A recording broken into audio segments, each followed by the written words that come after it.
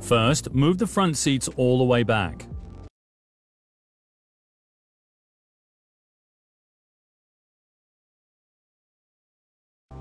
Then move the steering column down and forward, and bring the steering wheel into the center position.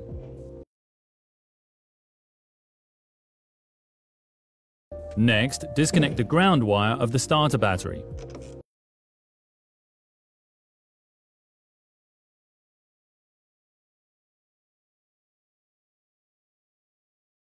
Then remove the A-pillar trim.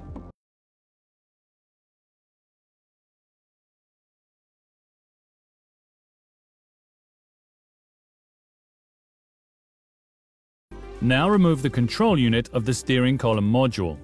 To do this, first remove the steering wheel. Remove the control unit from the outer casing until the cover can be unclipped. Then unlock and disconnect the plug connection. Unclip the retaining clip and remove the control unit.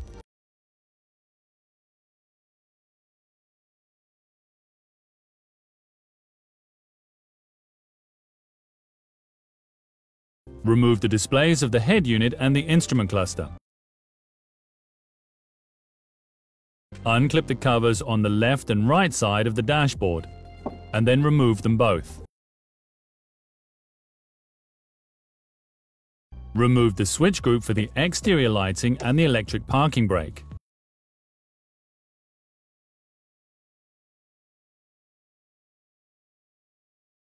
Then remove the controls of the air conditioning system.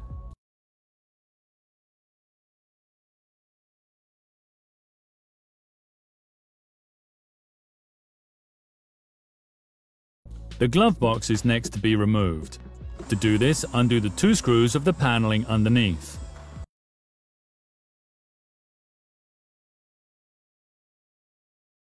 Disconnect the plug connections, and you can remove the paneling. Now remove the screws at the bottom and on the inside of the glove box.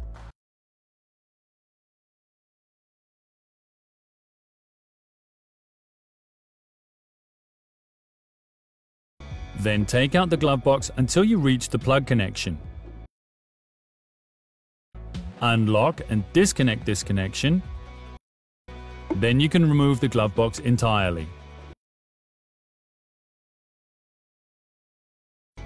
In the next step, remove the knee bag ignition squib on the driver's side. To do this, undo the screws on the right and left side of the trim.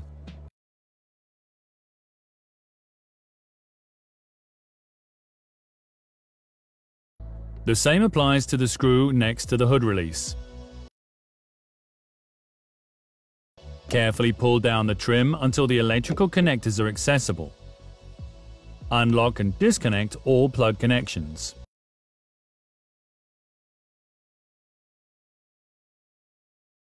Then pass the hood release through the opening of the trim and remove.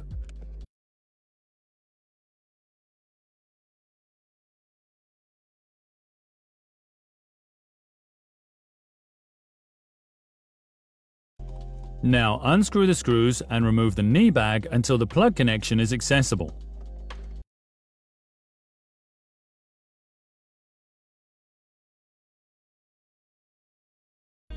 Unlock and disconnect this connector using the disassembly lever listed in the VIS document. Then remove the knee bag. Next, remove the center console.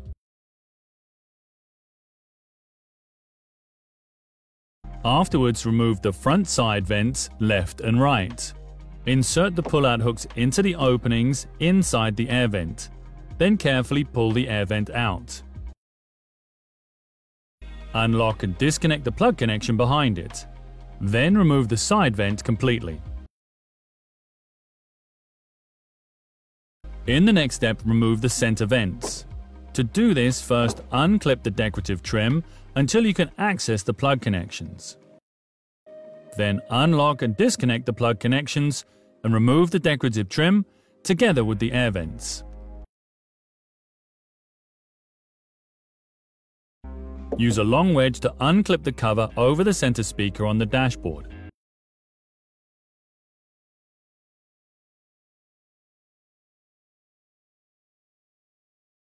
Then unclip the speaker too.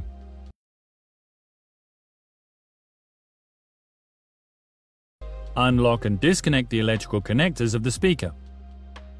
Remove the loudspeaker. Then undo the screw underneath.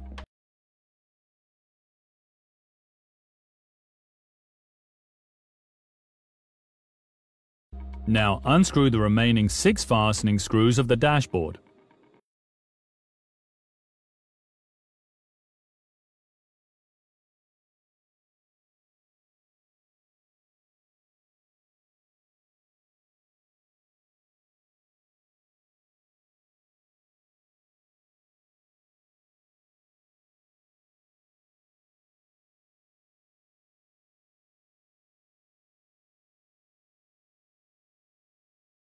Then unscrew the ground connection screw of the passenger airbag on the cross member of the dash.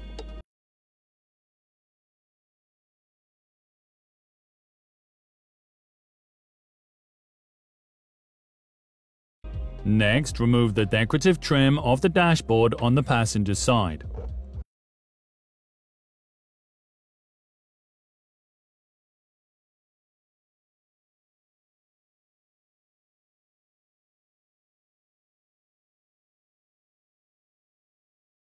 Unlock and disconnect the electrical connectors of the ambient lighting. Then you can remove the trim.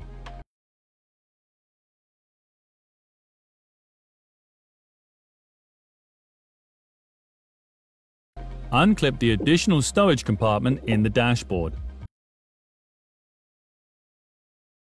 Lift the dash out sufficiently so that you can reach the plug connections. Unlock and disconnect all connections. Use the disassembly lever.